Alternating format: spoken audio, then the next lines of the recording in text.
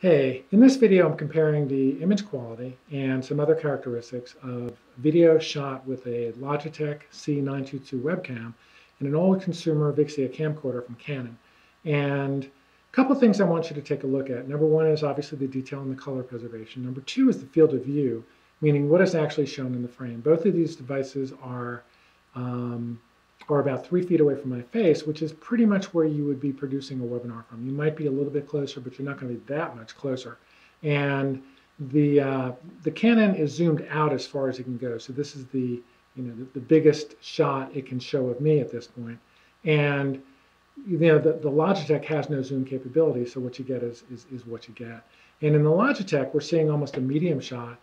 We're seeing a lot more detail around me that's really extraneous in the context of a webinar. And we're also seeing, a lot more of me this way. We're almost seeing a medium shot, whereas in the Canon, the consumer camcorder, even though we're zoomed out as far as we possibly can be, we're only seeing a medium close-up, which is really what you want for a, for a webinar. And, if you're going to be a postage stamp, obviously what you want is as much of your face in the video as possible. But if you're going to be, half screen, you want that as well, but you want very, very good detail preservation as well. So that's what we're comparing here.